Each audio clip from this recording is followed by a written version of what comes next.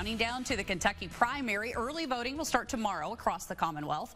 News Channel 3's Alex Jackson has what you need to know to beat the lines and get that ballot in early. Ballot season is upon us, and the big race in Kentucky this year is the governor's race. Incumbent Andy Beshear looking to retain his spot as Kentucky governor. The primary election is Tuesday, May 16th, but clerks' offices around the Commonwealth are reminding voters they have the option to turn in their ballots early. In-person, no-excuse absentee voting starts Thursday, May 11th and runs until Saturday, May 13th. The three-day voting runs from 8 a.m. until 4 p.m. each day. Boyd County Clerk Kevin Johnston says early voting works to serve the voters. This gives you 3 days spread out, more convenience because everybody has a busy schedule, so this gives you ample time to come in and to vote.